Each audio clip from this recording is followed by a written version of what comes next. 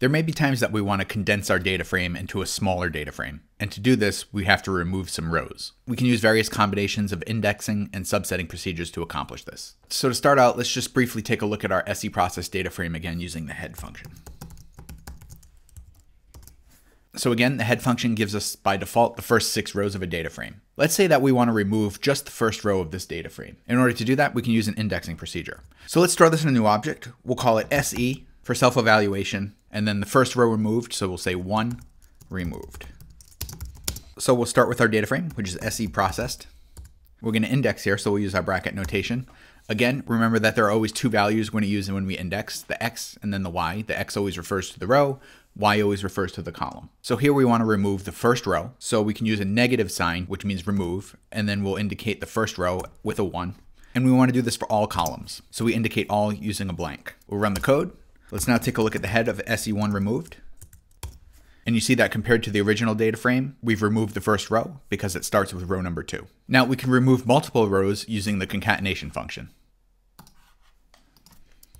So let's say we want to remove the first 4 rows of our data frame. Again, let's store this in the new data frame. We'll call it SE for self-evaluation, and then we'll say 1 through 4 removed. Again, we'll start with our data frame, which is SE processed. We'll index using brackets, and now we want to remove rows 1 through 4. So we'll use the negative sign because we want to remove the concatenation function, and then we can remove 1, 2, 3, and 4. Now again, rather than specifying each individual row, because it's sequential, we can simply just do 1 through 4. And then we want to do this for all columns. So we're going to leave columns blank. Let's run the code. Now if we look at the head of our new data frame, we see that we've removed the first 4 rows of the data frame. Now we can also remove rows by condition. So let's say we want to remove all of the rows in our SEProcess data frame for all of the students who play piano or keyboard.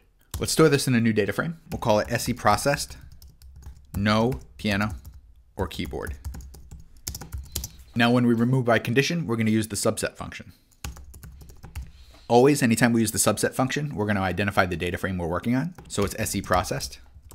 And then if you remember from a previous video working with the subset function, we need to indicate our criteria. So here we're going to say instrument, which is the name of our column, is not equal to piano, keyboard.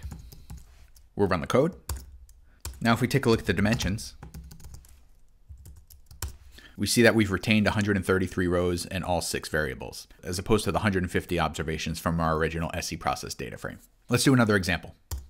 Let's say that for our original SEProcess data frame, we want to retain the children with an age of 16 and older or 10 and younger. So in order to do this, we can use the OR operator. So let's store this in a new data frame. We'll call it SEProcessed, 16 or older, so we'll just say 16 plus, or 10 and younger. So we'll just say 10 minus. Again, we'll use the subset function. We'll first identify the data frame that we're working with, which is the SEProcess data frame. And now we need to indicate our criteria. So here we're going to say child age 16 or older. So greater than or equal to 16. Or, so we're going to use the OR operator here.